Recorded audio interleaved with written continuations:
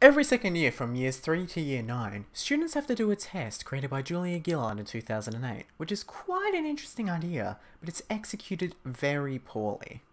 This test is run every year to help governments and schools to see if they are meeting the educational outcomes that all students are meant to have, and this test is called NAPLAN, which stands for the National Assessment Program, Literacy and Numeracy.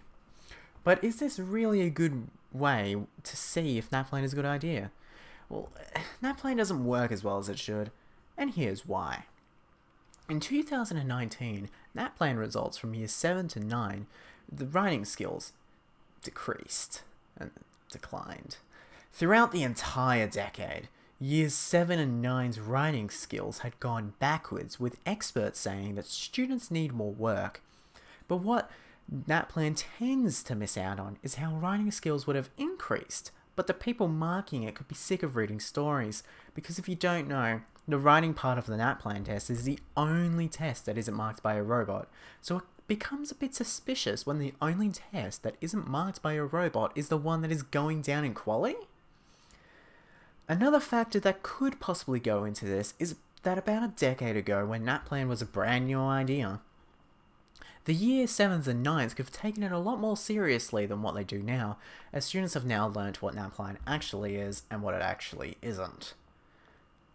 But that's not all. According to an official government website, aka the people who created NAPLAN in the first place, tells us that NAPLAN isn't an effective assessment tool, which becomes strange as they made a big deal about how 7s and 9s writing skills had declined. So the story isn't adding up here. According to this government website, it tells us that it breaks the basic rules and concept of valid assessment. Now, that's not a very good thing to know about NAPLAN, now is it? This government website also tells us that it doesn't take into account ethnic backgrounds or culture that students could have originated from. So you're seriously telling me that NAPLAN is a good test? The government website also tells us that NAPLAN can put stress on the students, which is 100% true. If a student doesn't know anything about NAPLAN, they could be quite scared about something that isn't really anything. So how is NAPLAN a good test?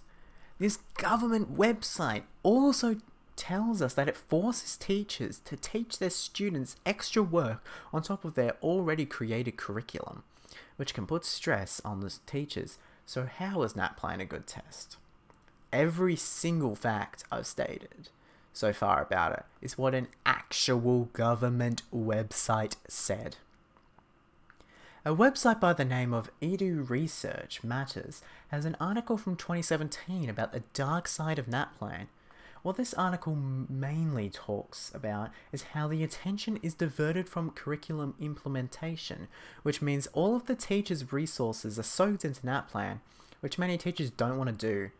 And what's scary is if the Federal Education Minister had his way, year 1s would be forced to do NAPLAN as well, which is ridiculous. It also mentions more about the writing part of the test and how it's humans judging a story. So it'd be up to the person whether it's a good story or not, as different people have different opinions. So tell me, how is NAPLAN a good test? So from this, do you really think that NAPLAN is effective? Of course it's not. If you still believe this, then I don't know what to tell you, buddy.